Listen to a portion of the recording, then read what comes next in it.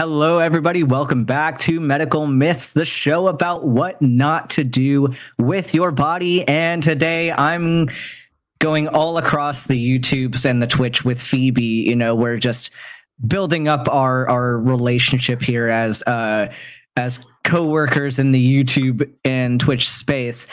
And it's going to be a long day, but we are ready to go. What were we doing right before this, Phoebe? I can't remember. So we were chatting about you, weren't we, on my channel about, you know, something called transition journeys, and your transition journey was being discussed in depth on my channel because, you know, Ben is, I don't think many people know this, Ben, but you're a trans man. I'm not sure many people know that. I don't know many. Look, I'm sorry that if I've outed you here, but look, if it's on my channel, you're a trans dude. I'm a trans lady. And I was interviewing you, and I'm sorry if that's, you know, outed you to, like, your audience here. And now we're going to have, like, 0 viewers, and I'm sorry about that, but that's where we were. That's where we were. Well, I don't know if you know, but you're a trans woman. You're not supposed to say that. You're not supposed to let the cat out the bag, you know. People like Randolph are in the dark, you see. People like, Randolph and Sonia, they were all in the dark. All these people that came over from that stream. I told people like Dargendorf, but, you know, people like Critical Cupcake, it's gonna, you know, really shock them. They're gonna be like, you know, falling over themselves or bursting, you know, space hoppers. So today on Medical Myths, we're taking a different shift. We are not talking about trans issues. We're going to talk about food safety. And this is going to be a shorter episode today. And there's no after party today. Reason being that on Twitch, we are doing a very special UK panel for trivia with the token German, but a mostly UK panel for trivia on Twitch. So like head over there after this, and it's gonna be fun. It's that token bit of, you know, Germany inside, you know, you show like West Berlin has turned up. Yeah. So this will be only about an hour today instead of the usual hour and a half, but hopefully we can make it worth your while to be here in the chat. But we are talking about food safety because Phoebe, while she does everything, she seems to be a jack of a lot of different trades. Would you like to tell them about your qualifications to be discussing this issue? So I am a trained chef. I have a qualification from the relative people in the UK. I won't bore you with letters and numbers because that's for people with egos, but suffice to say I have worked 3.5 years in professional kitchens. I have been allergy safety trained, so yes, I've worked in professional kitchens. I've done a lot of the food safety training. I've done pre-health inspector training, so yeah, I know what I'm looking at here, and some of the things that people believe are batshit. Are there a lot of myths in food safety? Oh, absolutely. Some of the big myths that we'll be getting to today will be the pasteurization process is something that you must undertake before you can consume dairy products. Licking the bowl after you've made a cake is the worst thing you can do if you've used eggs. And we'll be discussing this wonderful number, which everybody thinks is the miracle cure to, you know, hair problems, diabetes, cancer. It will stave off, you know, allergies, and will never go off. So this wonderful stuff that is the runniest of honey from a German discount supermarket in the United Kingdom will be getting the once over from us today. So there are so many myths. Also, the myth that I can dispel very quickly was that somebody said, well, there's 14 allergens and that means that people can't be allergic to any other food types. And I went, excuse me, you can be allergic to absolutely anything, but there's only 14 on the list, so therefore those are the only things people can be allergic to.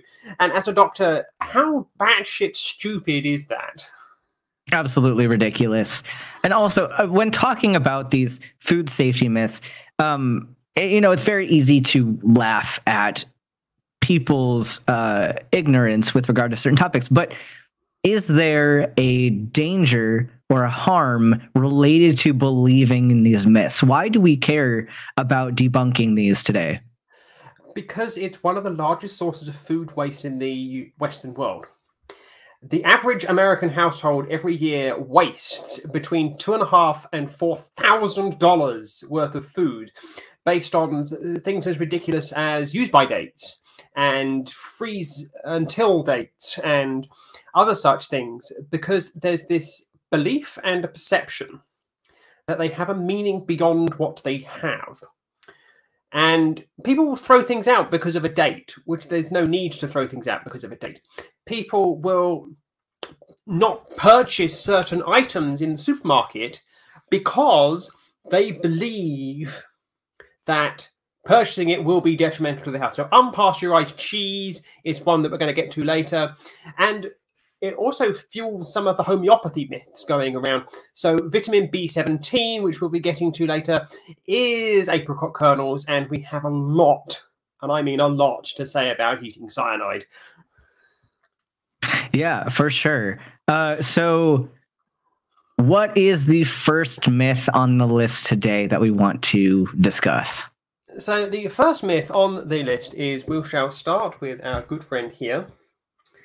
And there is an article that comes with this wonderful myth from the wonderful people at Smithsonian, who are peddling that honey will last forever. When, let's be serious, nothing lasts forever. So if Ben can throw up the article, we shall begin. And apparently there's some science behind the eternal shelf life of honey. So, wonderful people in chat. Yeah.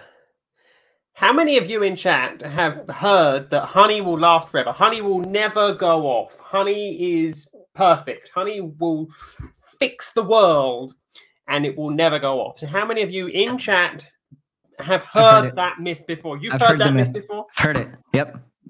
So, yes. So, Ben, tell me, what have you heard about the myth of honey will last forever? I have heard that myth from people saying that you don't need an expiration date on honey because it'll last forever. You can leave it on your shelf as long as you want, and you're not going to get hurt from it going bad. It's pretty much the extent of it. And with I know we're talking about the discovery of honey in Egyptian tombs, yes, and that whole thing. What are your thoughts on this? So it's a very dangerous take to have. I mean, it's not dangerous insofar as it's going to be violently dangerous. You're not going to vomit your guts out from this. But what's the biggest problem with believing that honey will last forever is that, frankly, it doesn't. In simple terms, it just doesn't.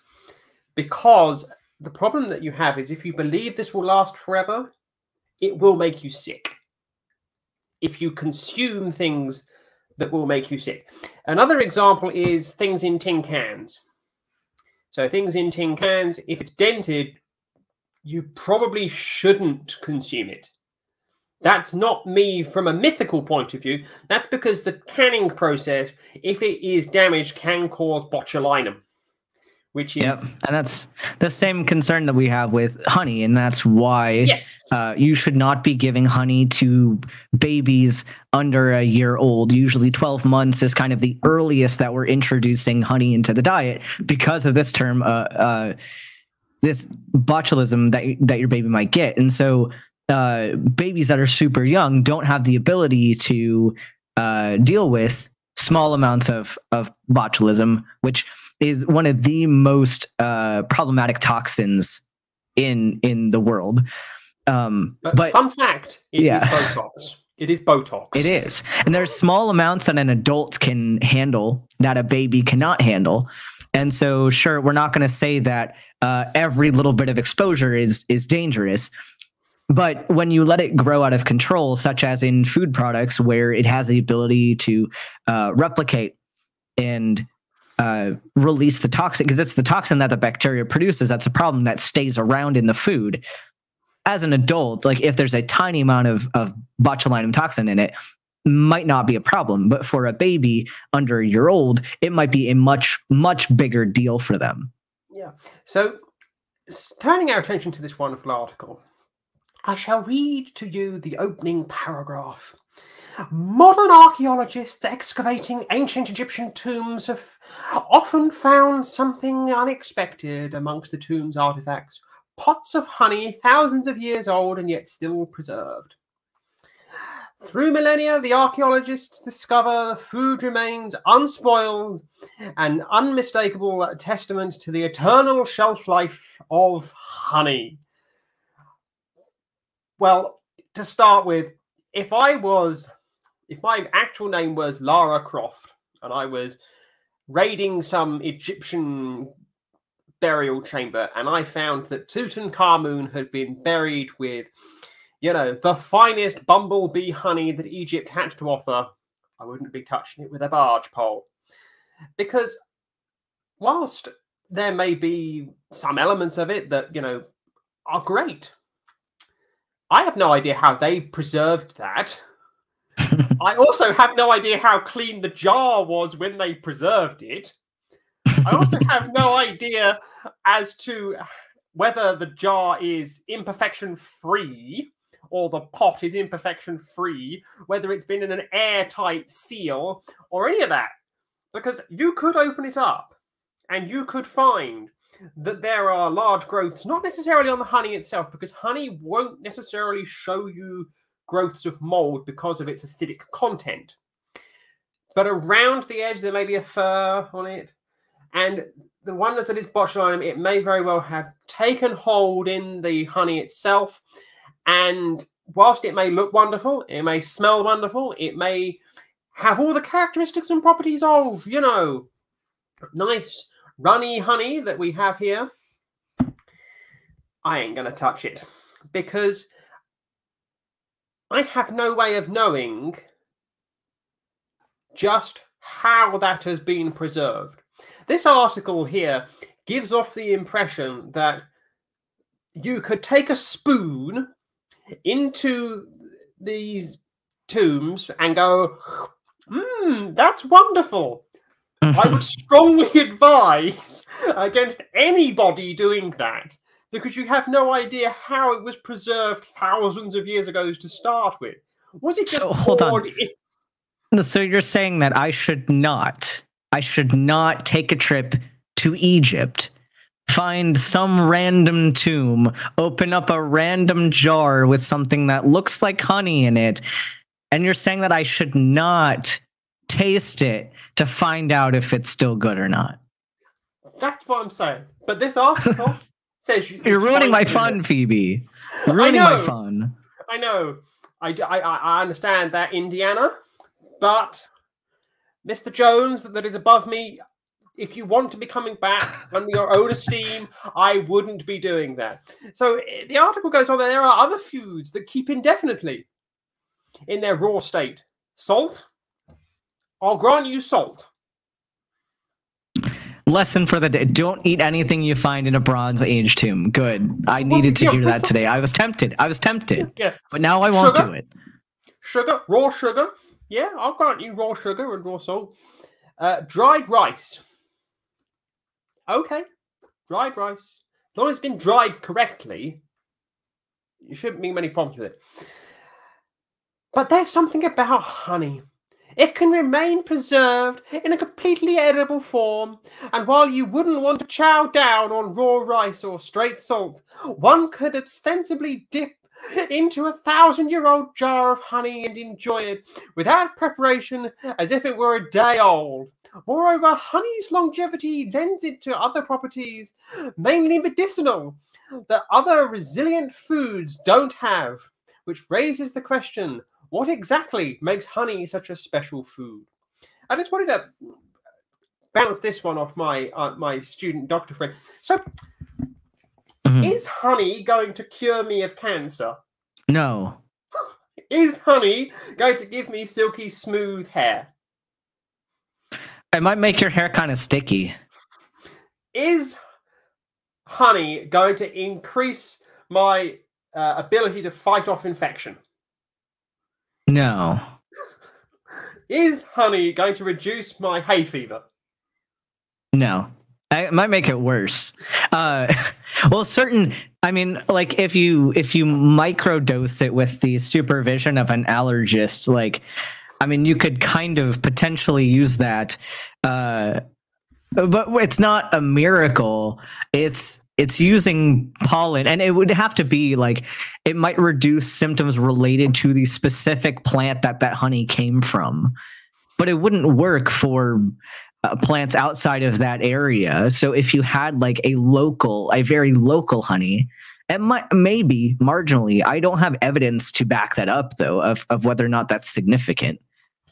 And will honey prevent anaphylaxis from bee stings? No. So me rubbing my honey on a bee sting won't prevent anaphylaxis? No. Oh, well, that's a shame, because those are all claims I've heard relating to honey. Wow. A family member of mine went through a phase of consuming a spoonful of really expensive Manuka honey a day, of the belief that it had medicinal homeopathic properties that would increase immunity, increase all these things. And it's just not borne out by the science that I've seen. And articles like this do not help, because they give off this impression that this jar of, or this container, is going to do things that it just won't. And from a food safety point of view, that's really dangerous, because honey in its untreated raw form isn't actually that great. There's a reason that you treat honey.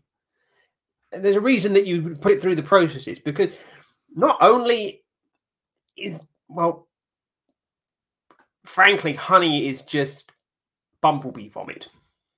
It's fancy bumblebee vomit. So what if I were to say that food regulation is just bureaucracy and they're just trying to police what I do with my body? What do you say to those people that have that outlook on food? You're entitled to ignore food safety regulations as much as you like, but don't expect the rest of us to have sympathy for you when you turn up at a hospital and you have contracted botulinum, or your baby has contracted botulinum, or some other such thing has occurred as a result of you not taking seriously the actual risks involved in food preparation. So honey, if you were to consume raw honey, there may actually be debris in this honey. Physical debris may very well be in this honey. So they may have pieces of honeycomb in there. There may be pieces of bumblebee in there. There may be internally consumed food that the bumblebee has consumed. So you have bacteria from bumblebee itself in there. Because bumblebee bacteria, my favorite. Because the way that honey is made on a honeycomb, you have to spin honey to get it off of the comb. And if you spin it too fast, you'll actually get bits of wax and honeycomb in the honey itself. And that's not going to be great for you. So be careful of that to start with. But the honey itself, whilst it's got all these magical myths surrounding it, it's just fancy sugar at the end of the day. It's not this great miracle cure of everything under the sun. So here we go. It's got, warning, honey should not be given to infants under 12 months of age. Written on the back here. And it says you should store it in a cool, dry place, and you should not refrigerate. The number of people that I've seen that refrigerate honey is absurd. It's the one thing that you shouldn't refrigerate, because it will crystallize. And when it crystallizes, it's no longer in this honey format. It has turned into sugars. And that honey's sugar. Which is always funny to me. I mean, that's a little thing that people will say, that honey is so much better for you than sugar. Like, you do know that it is sugar, right? Like, it is sugar. It is just sugar. So what other myths do we have? I know we spent a bit of time on honey, and we have a few other myths to get into in our shorter episode today. So my favorite one, and this is one that I'm sure that you will love, is a date on a date here. You see this? This is a best before end date on here, and well, frankly, they're nothing to do with consumers. You don't need to throw food away because it's past its best before date. Mm-hmm. So, what do you understand as a best before date, Ben? What do you understand that best before date's for? So the consumers are often told, like, the myth that you're talking about is that you're not supposed to eat it after its best by date. But at least from what I understand, that's from a seller's standpoint of this is when you should buy it is by this date. So the reason that you have dates on food to start with, it's nothing to do with the consumer. The consumer has nothing to do with these at all. It's a marketing gimmick. Best by dates are a marketing gimmick that were originated in the 1930s in the USA. As originally, when people were moving away from farms and growing their own food and going to supermarkets, and the canning process came in, there would be a code that the manufacturer would put on the tin for the grocer themselves to say to the grocer, rotate your stock now. And they'd be given a sheet, and it would be, okay, so once it reaches this, you should take it off the shelves and rotate your stock so that you can keep getting through the stuff, so that you know how much you're wasting, how long things are sitting on the shelf for, etc., etc.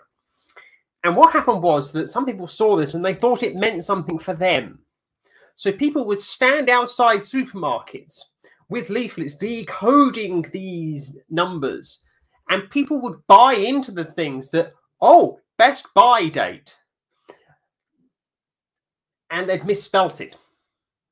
So it should have been BESTBY, BUY. Mm. But it was actually written on there BESTBY. As in best buy, as in this is the end of it. And it evolved from there as a marketing gimmick in the 1930s in America to basically say to consumers, buy more food faster. Keep coming back, spend more money in the supermarkets, etc., etc. So all a best buy date is, it's a food quality. So as food ages and as it gets older, as it becomes less fresh, it will decrease in quality. So the vitamin count will go down, the nutritional count will go down, it may take longer to cook, but it's not unsafe. If you've passed a best buy date, that's not unsafe. So expiry dates are something slightly different. Expiry dates are when supermarkets cannot legally sell something to you. They can't legally sell it. It doesn't mean you can't legally consume it. It doesn't mean it's going to harm you if you consume it. It's just a date that a retailer cannot sell you it because it's deemed to have lost its nutritional value to the consumer. There will be certain products which will have expiry dates that do actually mean throw it away. So we're talking like your cured meats, your cooked meats, your dairy products, things that have come fresh from an animal.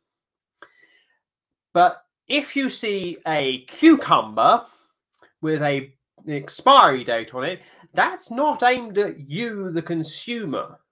Because that cucumber, for all intents and purposes, is fine. It may not be great in your salad, but if you're making a soup of some description, go wild with it. If you're layering a burger with it, go wild with it. It's about when the supermarket or the retailer has to get rid of the food.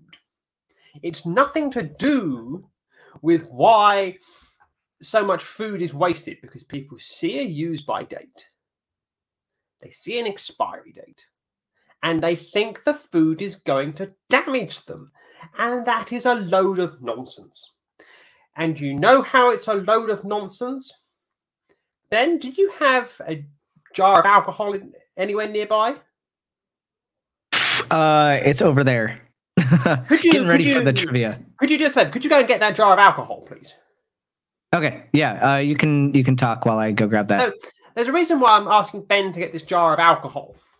Because alcohol is one of these few substances that's known that is very unlikely to go off. It may lose its potency, it may... And the reason behind that is because alcohol is a waste product in and of itself. It's a lovely tasting waste product to a lot of us, but it is a waste product nonetheless. It's a byproduct from yeast manufacturing in bread and so on. But what you will normally find on alcoholic beverages, when there is absolutely no need whatsoever, is some form of date on this packaging that it has come in. And the reason that this is done, so Ben, could you examine that for us? Could you just examine that for us? Is there anywhere on there any form of date? I'm hoping there is a date. There is no date on that. There's no date. But does this it also... is a Smoke Wagon small batch bourbon. There's no date on this. So that makes me look like a wally. But in the UK, I once had a bottle of Baileys. A bottle of Baileys. So for those of you who know what Baileys is fermented cream in alcohol.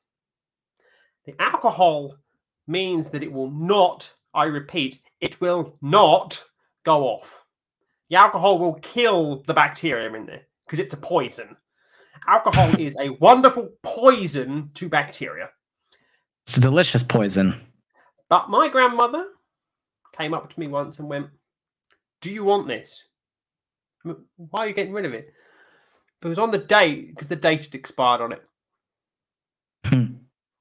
And this is the problem.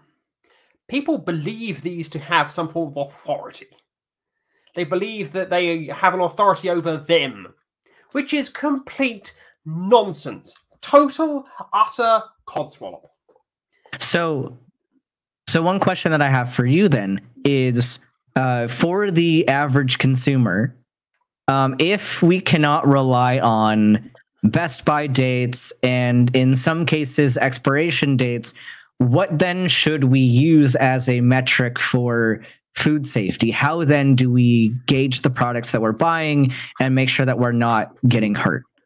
So certain foods that you purchase, such as fresh foods, so your milks and your meats and your fish, there are standard windows that you should consume them within. So milk, which has been pasteurized, should be consumed within 3 days of opening. Because after that point, the bacteria in there will take over and it will start to curdle and so on. Fresh meat should be consumed within 4 days of opening for the same reason.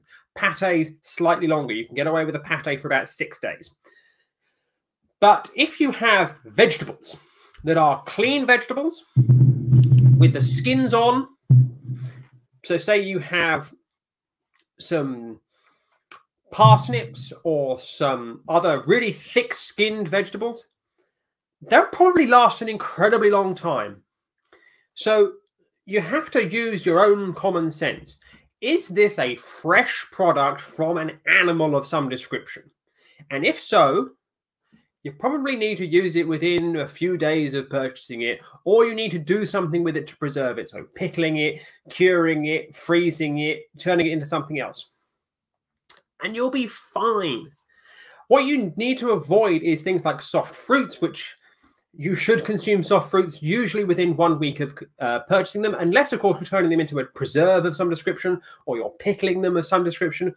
But if the food in front of you has been there about a month and it's potato and you've kept it in a cold store and you grew it in your own garden, it's probably fine to eat.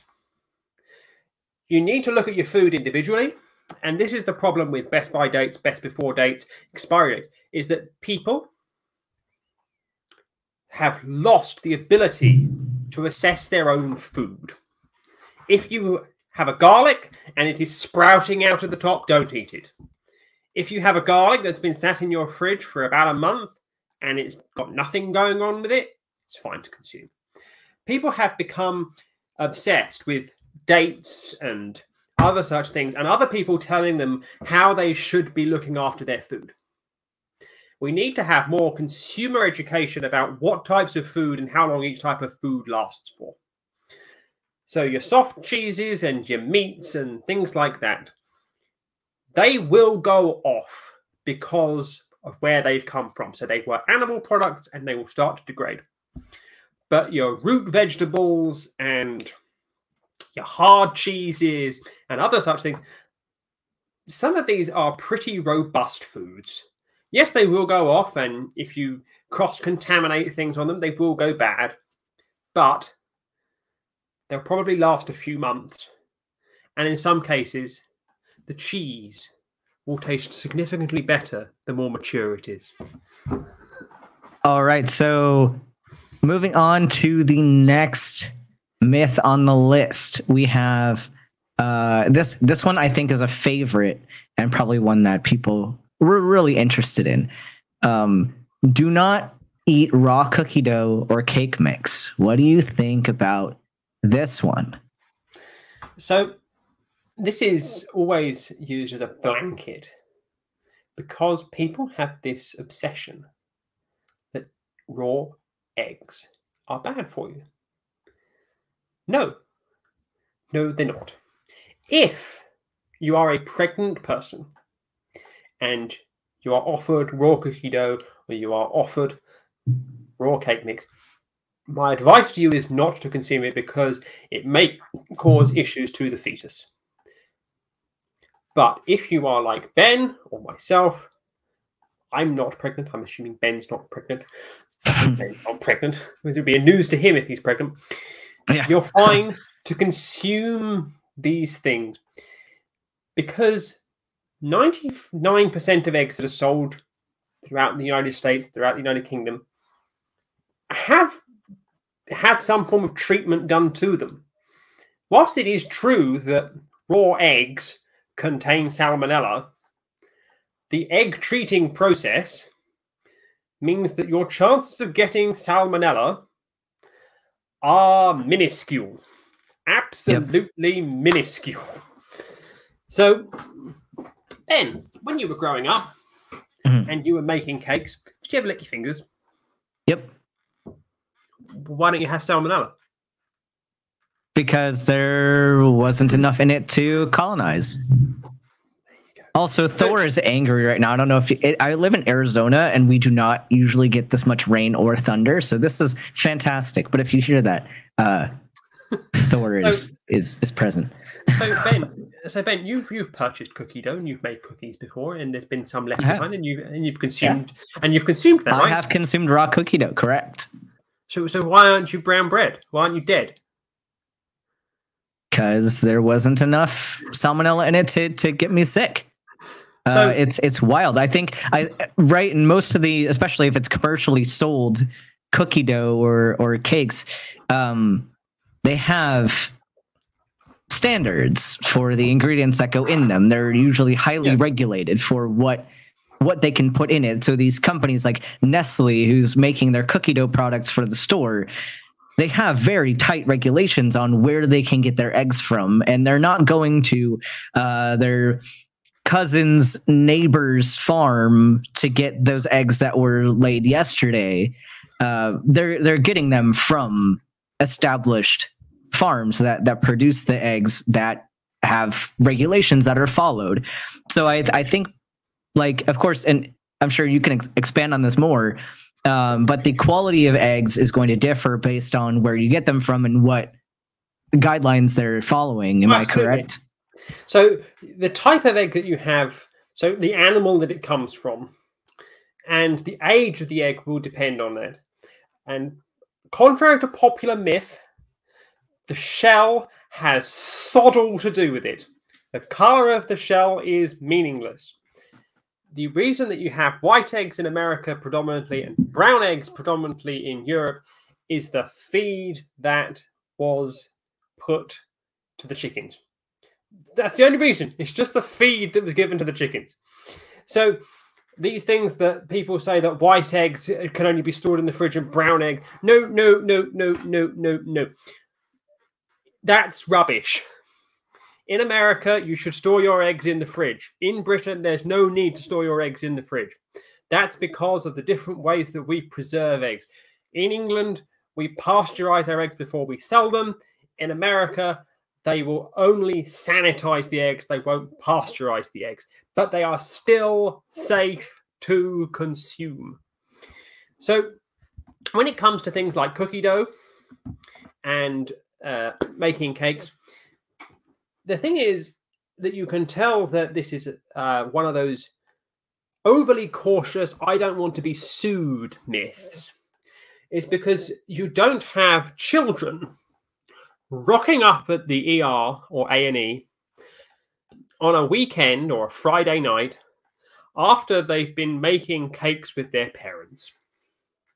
Because if it was so dangerous to consume raw cake mix or raw cookie dough, you'd never see a child in a kitchen at home because it would just be too dangerous to make the sweet stuff. Just far too dangerous. So when it comes to things such as products containing eggs, I would advise against you cracking open a load of eggs and just consuming them raw, because they don't taste very nice. So this comment by Randolph with Gaston eating 4 dozen eggs every day. So we shouldn't be this extreme. I would probably not eat 4 dozen raw eggs. That's probably a little extreme. But if you're one of these super duper whooper fitness fanatics that, you know, has a raw egg and they blend it up into some concoction that they get down every day, you're probably fine. Because as Ben said, the percentage of salmonella in eggs, it's probably small enough that you're going to get away with it.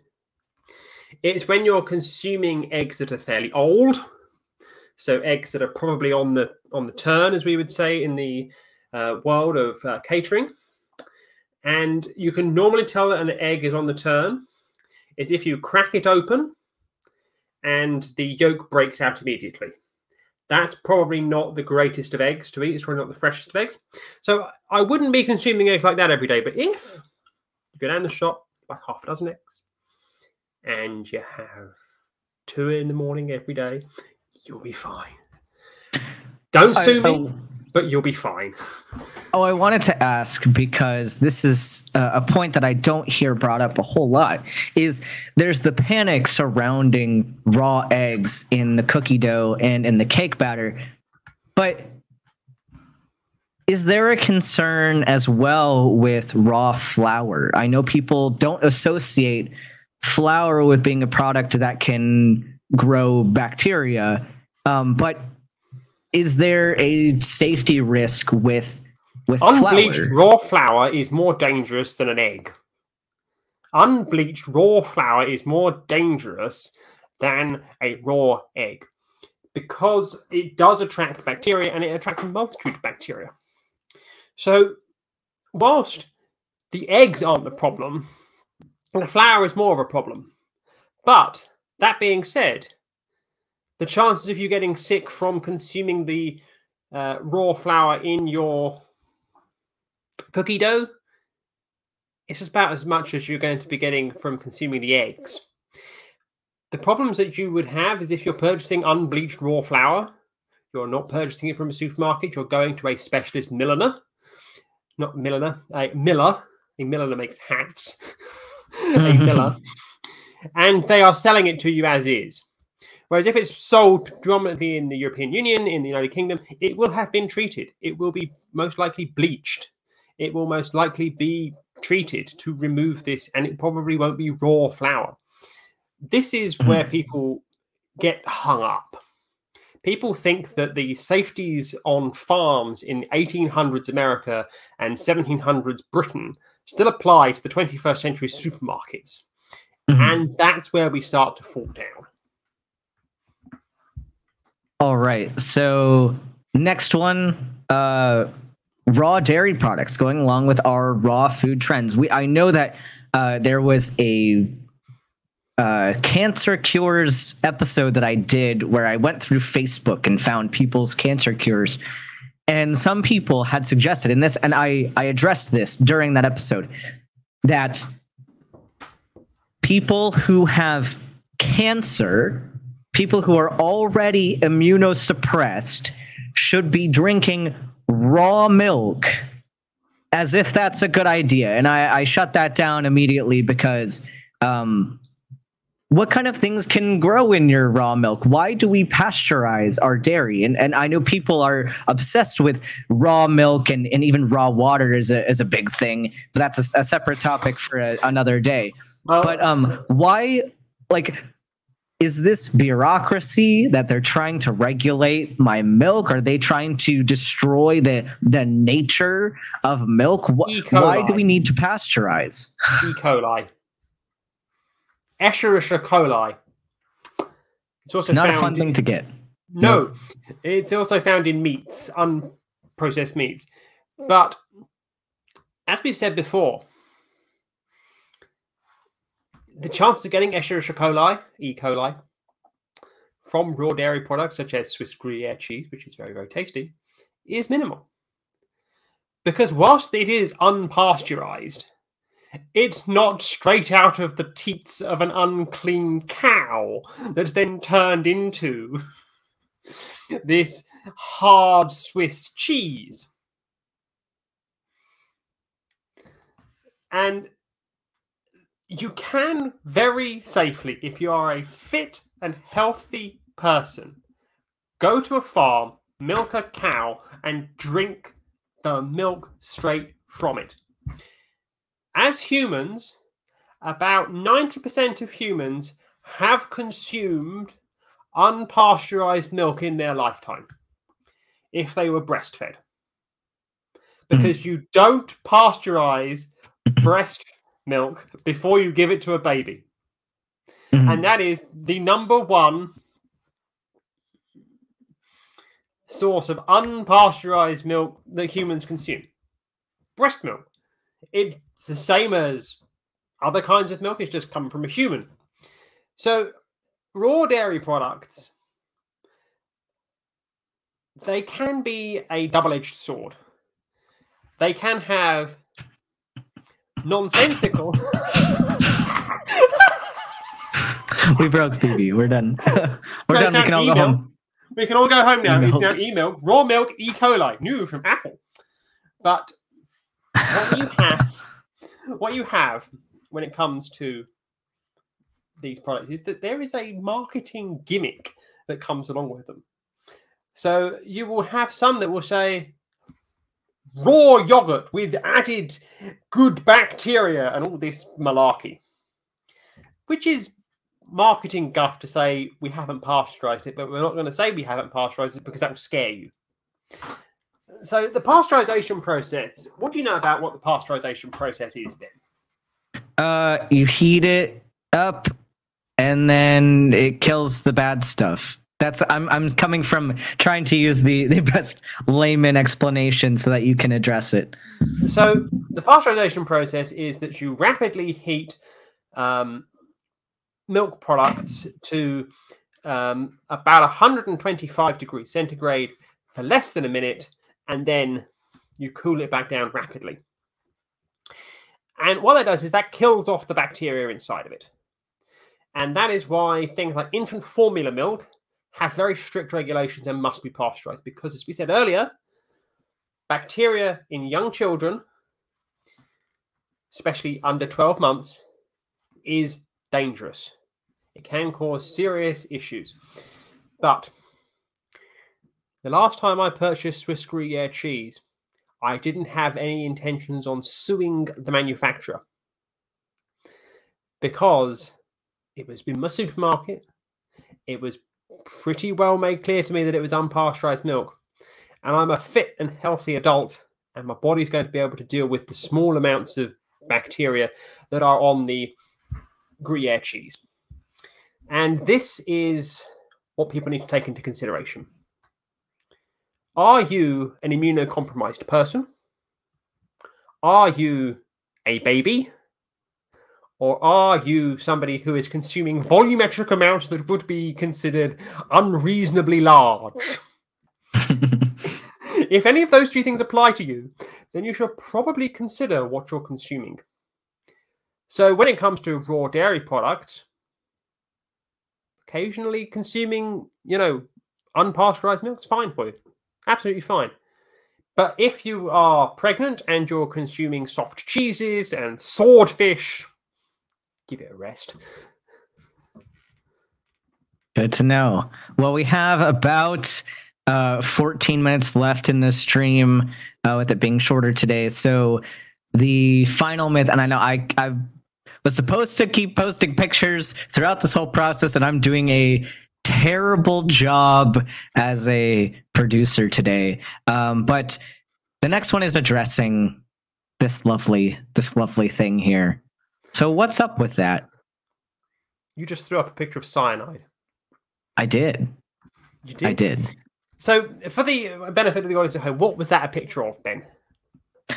As a picture of apricot kernels, which some people in the alternative medicine sphere have claimed that taking supplements of vitamin B17, which is naturally found in apricot pits, is necessary for whatever health reason they think it's good for. So people have been making extracts or eating these apricot kernels, not knowing that B17 is cyanide. And so you get people that are getting cyanide poisoning from apricot kernels, and this is absolutely not safe to do. Cyanide works by inhibition of components in the electron transport chain. So what you need in order to make ATP, and the problem is, if you can't make ATP, you die. There's no easy way around that. So if you consume cyanide and you can't make ATP, you die. So don't do this. Just don't do it. No, really, really don't. So when I was a professional chef and we got fresh apricots in and we were making things out of them, we would have to dispose of the kernels separately because when they degrade, they just leak out cyanide. And we weren't allowed to put them in the standard food waste because you would just be leaking them into cyanide into the food waste, which not only is it pretty bad, but it does cause cyanide gas in large enough quantities. So if you were to place it in somewhere which is nicely biodegrading and the kernel itself nicely biodegrades, and you then take a large whiff of this, you've just inhaled what is a nerve agent. A nerve agent that will kill you. So what you should be doing with your apricot is you should be not consuming the kernel. You should not be consuming B17. And you most certainly should not, as I have just looked up on the internet, be paying £1,340 for apricot kernel carrier oil in any way, shape or form. Because somebody has seen you coming a long way off. And people will be watching this and they'll be saying things like,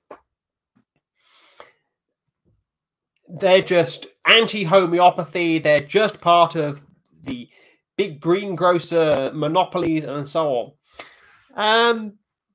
Yeah, I am anti-homeopathy. Someone is selling this.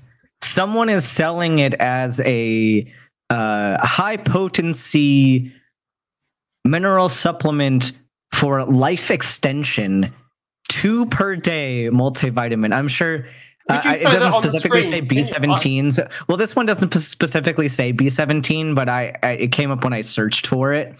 I want to see if it actually claims to have B17 in it, but it's. So if you can just, I've just posted a link to Ben, and if he would be so kind enough to throw that on the screen, you can see the insane amounts that people will charge for this apricot kernel oil, which they make absolutely no claims about on their website. They will make no obvious claims about it, but it says apricot kernel oil is suitable for sensitive, inflamed, dry, aging skin due to its mildness. It's very rich, nourishing, particularly in vitamin A, and is known to enhance skin elasticity. Really? You know, we have a good point in the side chat that you can't get cancer if you die of cyanide poisoning. Checkmate. Checkmate cancer. Checkmate cancer. You know, there you go. Apricot kernel carrier oil. How much are they charging for that? Is it so? For those of you who can't quite see, the price, excluding VAT or sales tax, is £1,118.29 for what is effectively rubbing cyanide.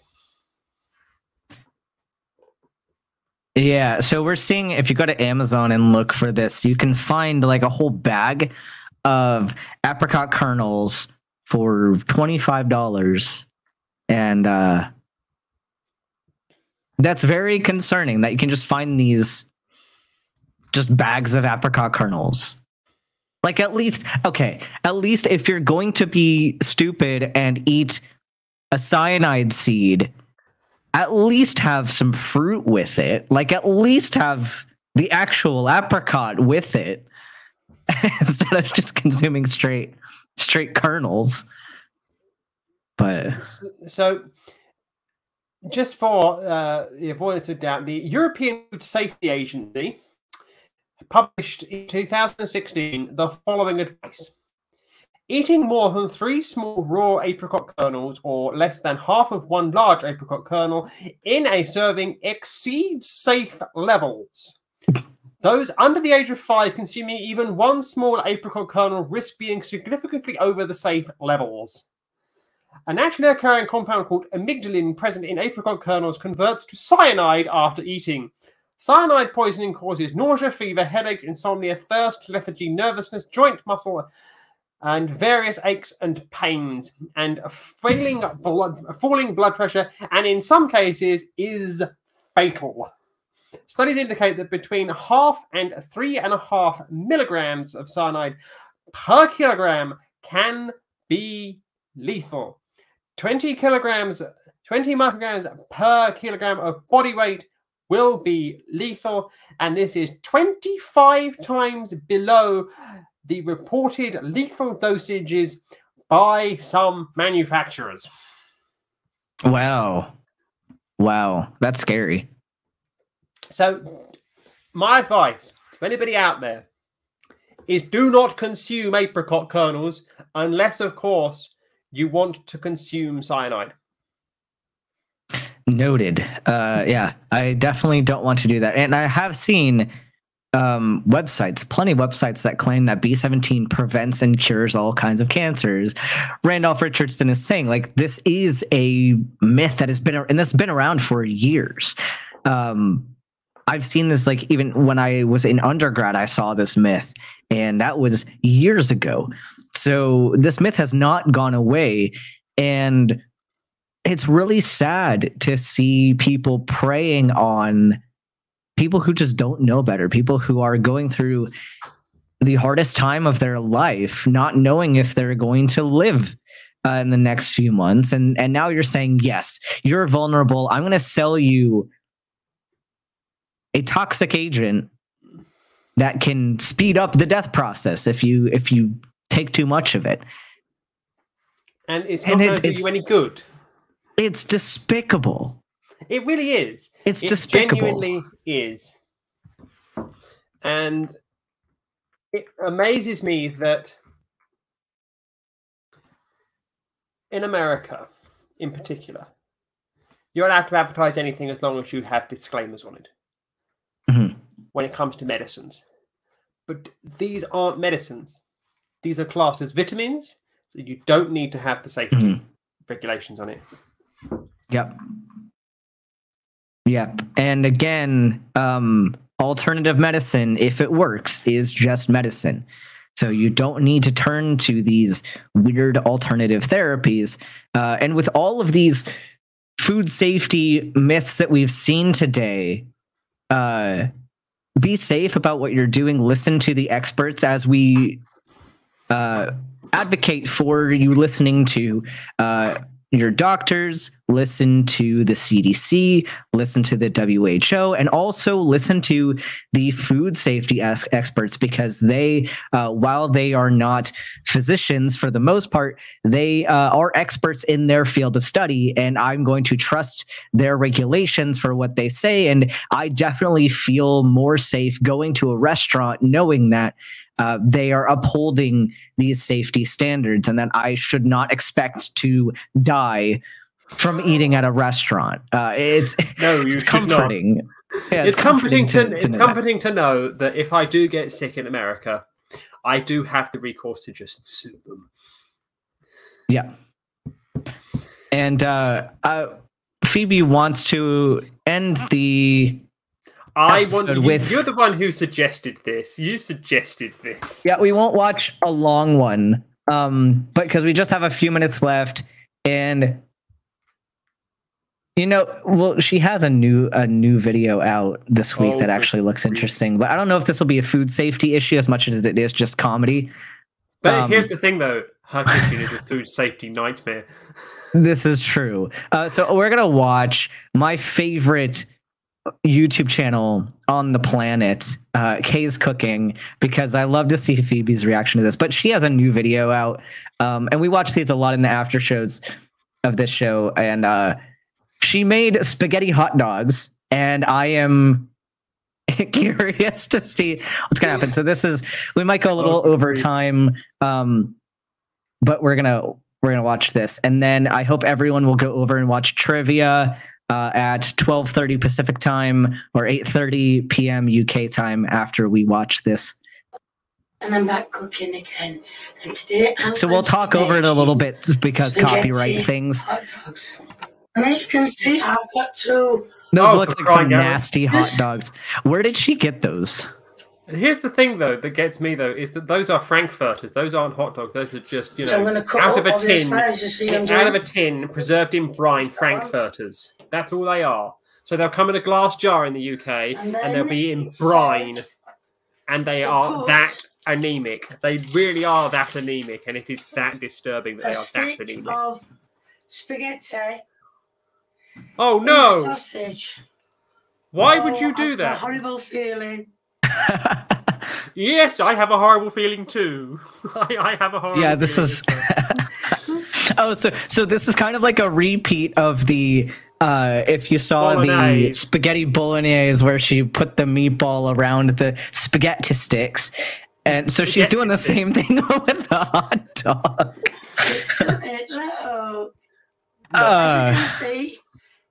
As you can see, I'm going to speed this up so we don't have to watch all of this at her speed, because she's very slow about it. She's very northern as well. We're going to watch at 2x speed. Here we go.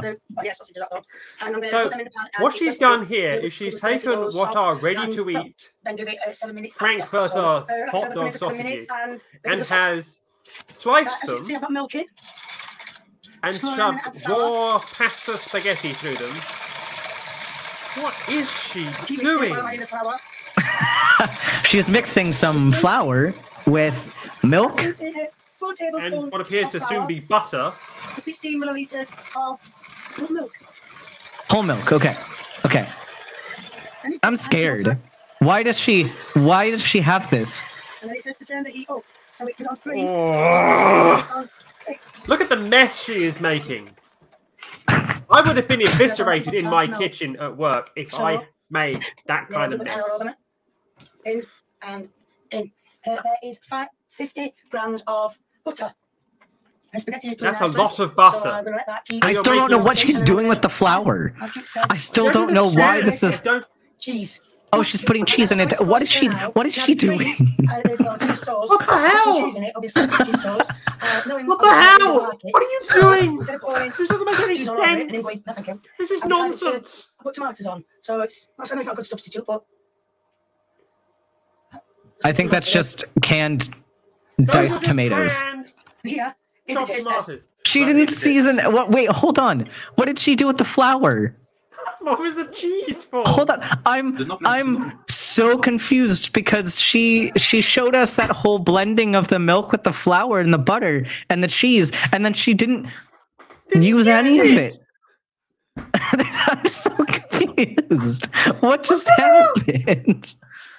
Anyway, she makes her son do the taste test, but that's like a little taste pun about what we do in the after parties, which we're not having this week. But we're going to take a short break before we go over to trivia on my Twitch. So if everyone wants to meet us in about a half hour at twitch.tv/student Dr. Ben, you can find us over there. And it's going to be absolute madness and chaos. So thank you, everybody. So British, it hurts. Yeah, so British it hurts. Thank you, everybody, for joining us. Sorry it was such a short episode, but we have a lot of fun going on today. And we will see you all in the next one. Bye, everyone.